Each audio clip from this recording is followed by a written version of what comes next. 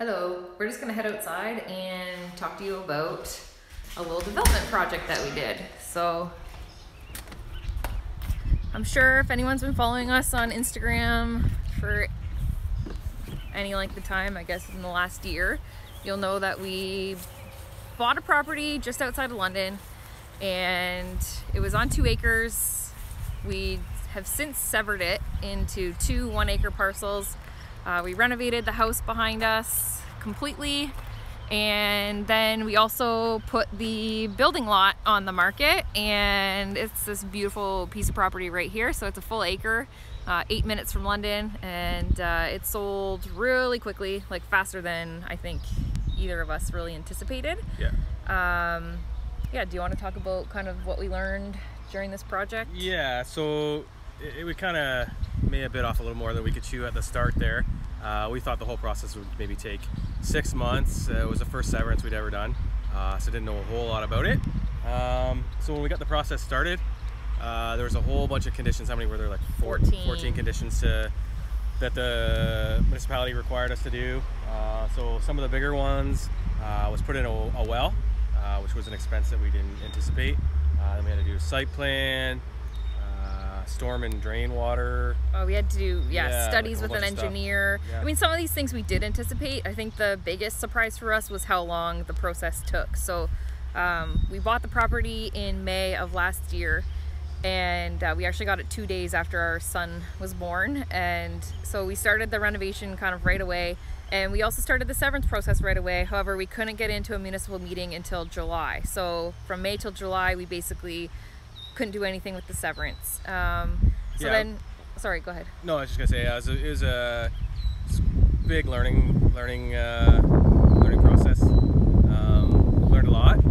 I probably wouldn't do that in the beginning of my career again, but going forward, it's definitely something I'm willing to take on again for sure. I think the most valuable thing for me was just getting the experience of the process. So I will be less afraid to take on a severance again. I just now realize like how long it can take and also how much money it takes. So like we basically have been holding this property for over a year, and that's not something we anticipated. It really cuts into your profits. Like we thought we'd be 6 months done.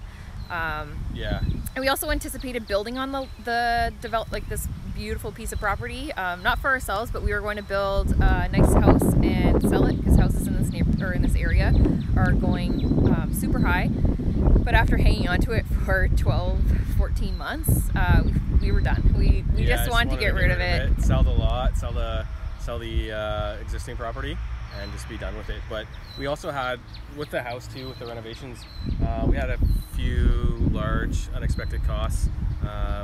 We actually had to put a new well in, so that was an extra $22K that we didn't anticipate. And then the well on the lot that we didn't know we had to do as part of our conditions was another $14,000. So yeah, we had a lot of unexpected costs, and then just with carrying it for 14 months. Thankfully, we were in the position to do that, but yeah, it was a tough one when we anticipated it only being 6 months. Yeah. So if my advice to anyone who wants to take on a severance, maybe have some deep pockets and do your homework too. And do your homework. We kind of jumped in with bright eyes, but not a whole lot of experience or knowledge about the process. But yeah, it worked out well. Even over 14 months and all those unexpected costs, still a quite profitable project, so we're happy with that. But we're gonna stick to easier stuff for the next little bit. Give us a break. Speak for yourself. Yeah. Okay. I want to stick to easy stuff. Give ourselves a little bit of a break, a little bit of some breathing room. Just maybe not as risky. And but I'll definitely take on a severance again. I think one of my big goals is I would like to develop a small little subdivision, and I don't mean small in terms of like lot size. I'm talking like maybe 10 to 20 houses, but on large like properties. So like at least half an acre properties. So like I just picture like these beautiful estates basically. So I still have that in the back of my mind, and that is something that I will tackle one day, just maybe not this year. Yeah, and I love infill development, so it's something I look at